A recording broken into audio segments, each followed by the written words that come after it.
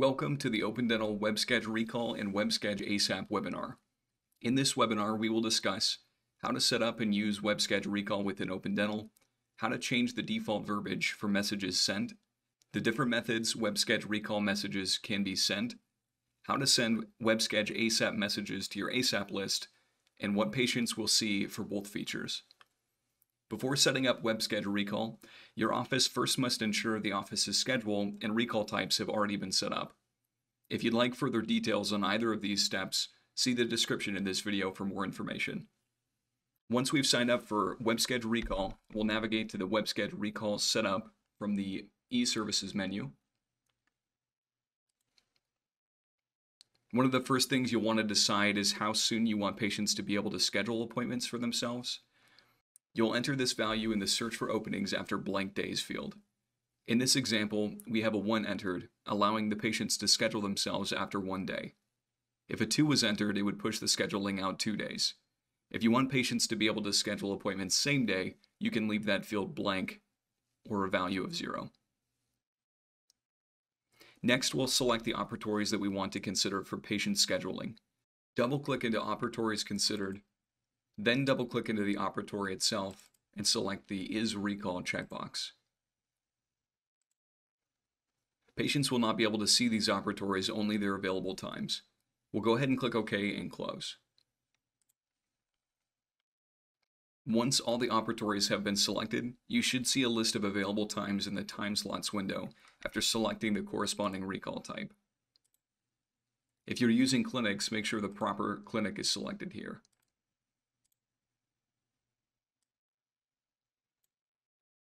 Next, we'll click Recall Setup and set the frequency of when the reminders will send. In this example, we'll set the initial reminder to go out after 15 days, the second and subsequent reminders to go out after 30 days, and we'll set a max number of reminders of 4. This is also where you can edit the templates directly by clicking into each of the templates. One thing to note for Web Sched Recall is the types to show in the recall list. The selected recall types will be what makes up your recall list, so the system will only send reminders to these types. If your office uses blockouts for notation purposes and the blockouts aren't intended to actually block patients from scheduling, you will need to add it in the Allow Blockout Types section here.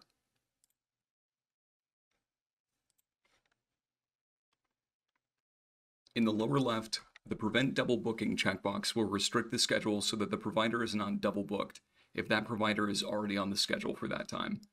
If a provider works in multiple operatories at the same time, consider unchecking this box.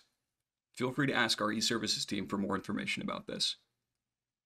You also have the option to allow patients to select providers if there are multiple providers available at the practice with openings. The last step for Web Sched Recall is enabling the automation located in the lower right. In this example, we have it set to both send emails and texts. Text messages will not be sent if the patient has been set to text no.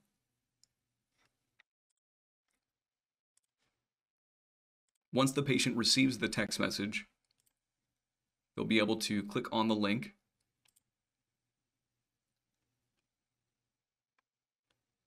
choose the time and date of their appointment,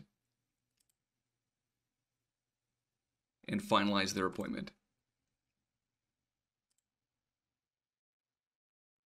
All of this will take place immediately within Open Dental. Next, we'll move on to Web Schedule ASAP.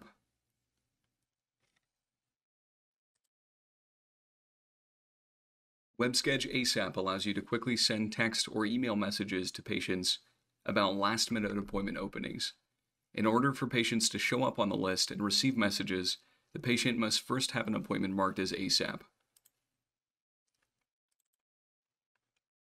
This can be done within the appointment itself.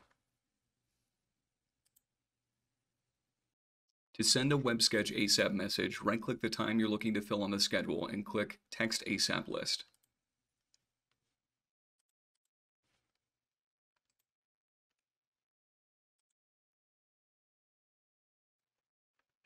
Then on the right side of the window, the Web Sched ASAP, we'll go ahead and click Send.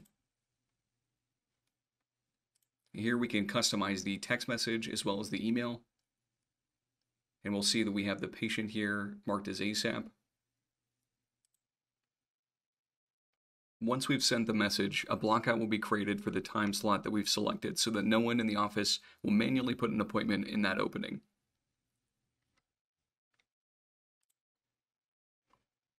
The patient can click on this link.